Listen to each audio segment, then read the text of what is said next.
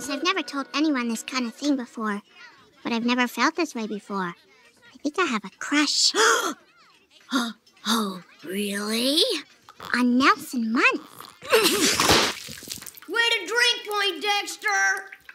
You like Nelson? But he's a creep and he chipped one of my permanent teeth! But I bet underneath he's a sweet, sensitive person.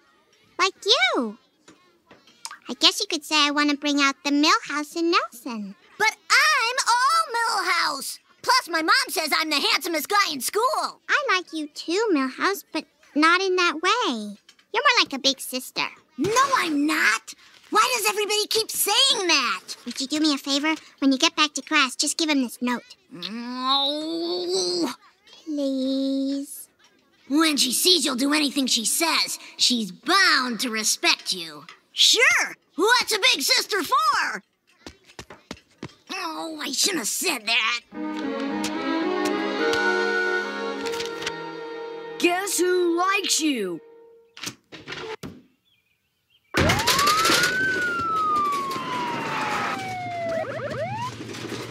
Milhouse, I'm so sorry. He can't hear you now.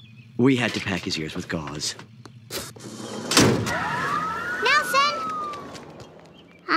That note Milhouse gave you? It wasn't from him. It was from me.